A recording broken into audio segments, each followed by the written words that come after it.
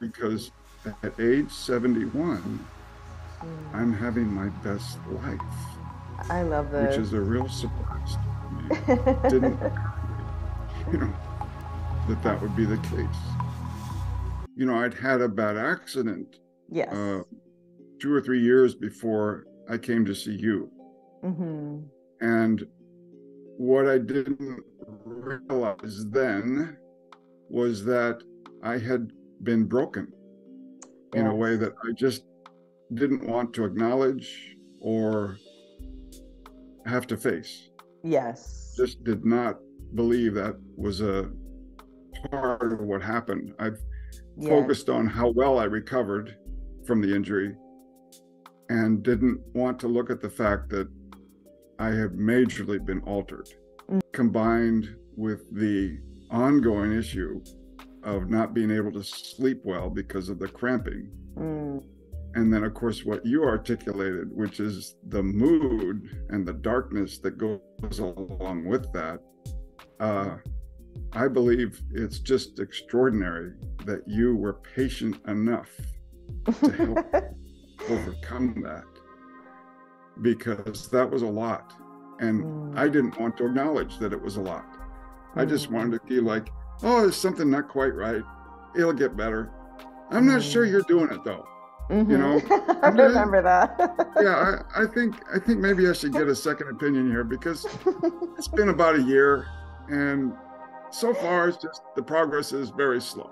I remember that. That Yeah, we wrestled. right.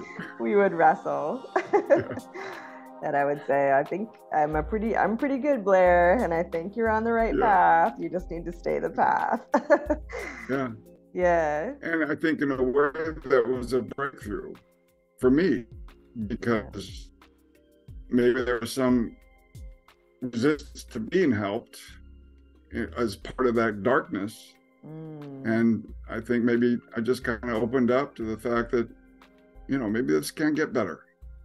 Yes. And of course, I Yeah. think from there it did. Yes. Yeah. Well, I don't know. I think I know it. From there it did.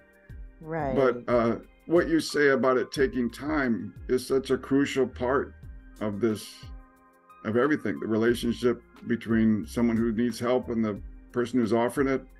Yes. It's Yes. maybe a difficult to impossible thing to get across to some people, but I believe my situation was desperate enough that I was like, I can't live the rest of my life this way.